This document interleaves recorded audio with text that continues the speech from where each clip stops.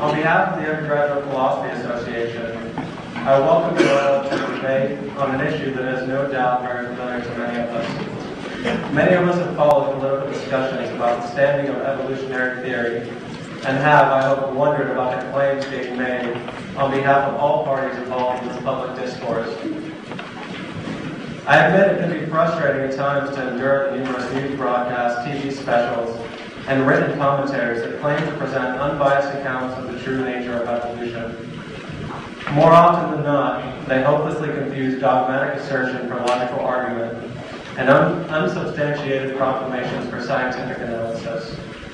Tonight, however, we are presented with a special opportunity to cut past the politicized rhetoric which shrouds public discussion of this issue, and instead penetrate deeper into the scientific and philosophical veracity surrounding the numerous claims about evolution.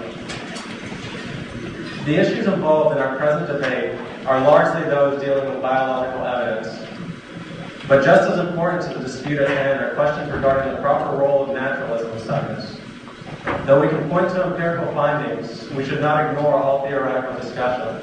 However, exclusion of brute biological facts, however, in a study such as that of evolution, it would be highly out of order to follow abstract speculation to the exclusion of brute biological facts.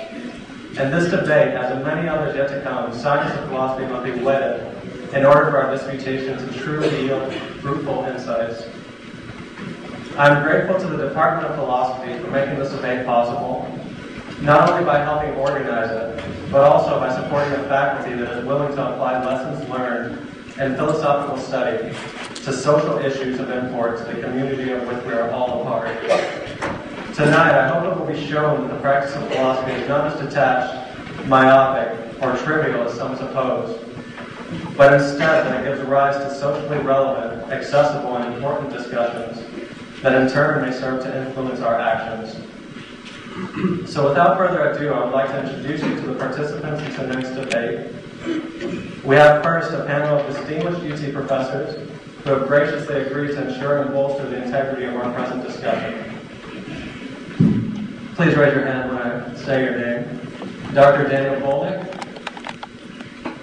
Dr. Arturo de Lozane, Dr. Corey Jewell, Dr. Robert Coons, and Dr. Thomas Miller.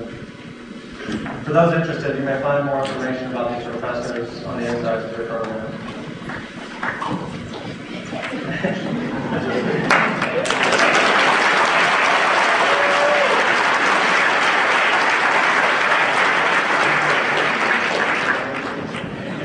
We have next Dr. William Wimsatt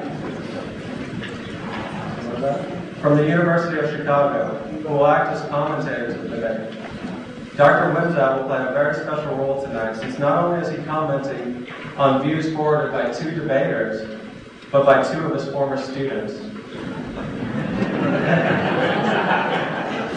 Both debaters wrote their dissertations under Dr. Wimsatt's guidance and parted ideological company, only to have returned under their mentor's scrutinizing eye tonight. And finally, our debaters for the evening are Dr. Sahotra Sarkar, professor in the Department of Integrated Biology and Philosophy here at the university, and Dr. Paul Nelson, a fellow of the Discovery Institute and professor in the program of Science and Religion at Biola University in Los Angeles. I fear that they need no more introduction than they will themselves supply shortly.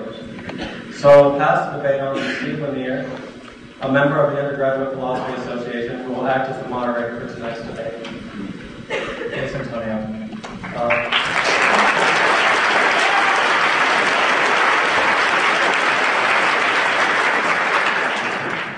right, so before we start the debate, I'd like to make a few comments about the proceedings. We'll begin with an opening presentation by each debater. Each debater will have 15 minutes during this time. Dr. Sarkar will present first, followed by Dr. Nelson. Following Dr. Nelson's initial presentation, we'll move to a rebuttal period. During this period, each debater will have 10 minutes to provide a rebuttal to the other's opening presentation.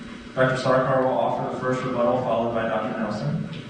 At this point, Dr. Wimsatt will have 15 minutes to provide commentary on the discussion this far. And after Dr. Wimsatt's commentary, we'll take a short 5-minute break for using the restroom or just taking a short break. So after that, we'll then move to questioning from our panel of UT professors. During the first round of questioning, each of the panel members will direct one question to the debater of their choice. The debater will then have 3 minutes to respond to the question. Once each of the panelists has asked one question, we'll move to the second round of questioning, which will be conducted in the same fashion. Following the panel questioning, we'll have a period for members of the audience to ask questions of the debaters. When we reach this point, I'll provide more instructions for those audience members who are interested in asking questions. Following audience questioning, Dr. Wimsatt will provide a closing commentary on tonight's discussion. And finally, each of the debaters will be given 5 minutes for closing remarks. Dr. Sarkar will give closing remarks first, followed by Dr. Nelson. So before we begin, just a few notes. In the interest of fairness, and due to the fact that we have a lot on the schedule for this evening, time limits on the debaters during each section will be strictly enforced. That part of my job as moderator will be to keep time and enforce the time limit. So it looks like we're ready to start the first round. Again, in this section, each debater will have 15 minutes. I'll give each debater a notice when 3 minutes are remaining of their time, and an additional notice when 30 seconds are remaining. I will then announce when the time limit has expired, and we'll quickly move on to the next section of the debate. So I think we're ready to begin. Dr. Sarkar will go first. He has 15 minutes, and you may begin.